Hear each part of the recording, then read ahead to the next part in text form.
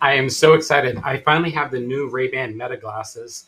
They've been out for a few weeks, but I'm older, so I needed to get progressive lenses so I could see things up close and up front.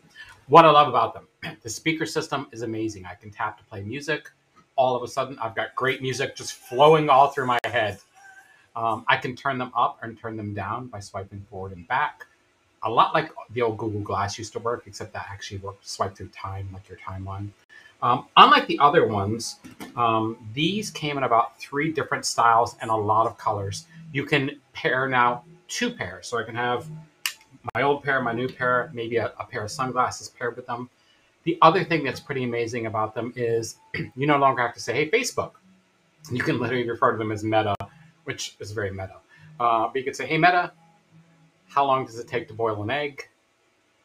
And it thinks for a second, and it comes back with an answer. So 15 minutes. Although it said I can fry an egg in 3 to 5 minutes. So pretty cool. The case, much smaller than the last case. So as you can see, the cases are pretty, the thickness is unique. You can also charge in the case. Pro tip, if you're like me and you're always losing your glasses, keep an AirTag in your case. Last but not least is one of my favorite things. It's a real retro throwback. If you look very carefully at the glasses, they very much have a clear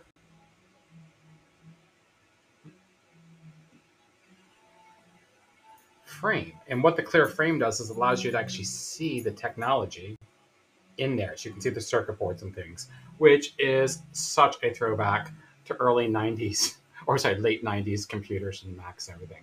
So that's it. If you don't have a pair, get a pair. They're relatively inexpensive. It's great being able to take a photo really fast, and people lose their minds. You want to capture people losing their minds quick. That's been the fastest review I've ever done. I don't do reviews. I don't have time to be a content creator. Look at me. It's, all the time comes to being me.